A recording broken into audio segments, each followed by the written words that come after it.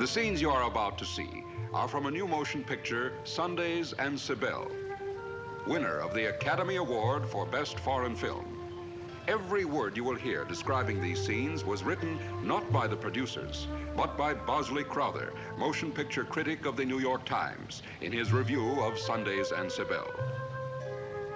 How can one give an adequate description of the exquisite, delicate charm of this wondrous story? The performances the director has evoked from his brilliant cast establish visions in the memory that one can surely never forget.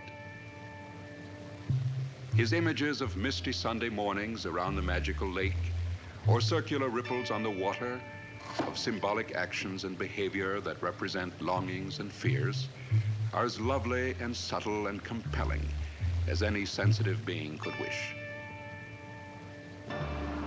Hardy Kruger is the listless young fellow shaken and vitalized into a weird kind of ecstatic vigor by the strength that flows to him from the child. Patricia Gozzi is sheer magic. Her wonderful changes of expression and her command of emotional states are far beyond the capacity of all but a few adult stars. Nicole Courcelle is also brilliant as the tender, compassionate mistress of the young man.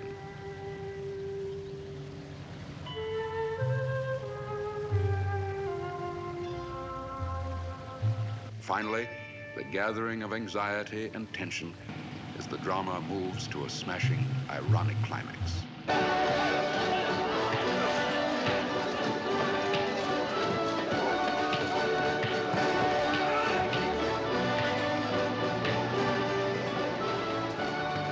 The highest praise any critic can bestow, a cinematic miracle, a motion picture masterpiece.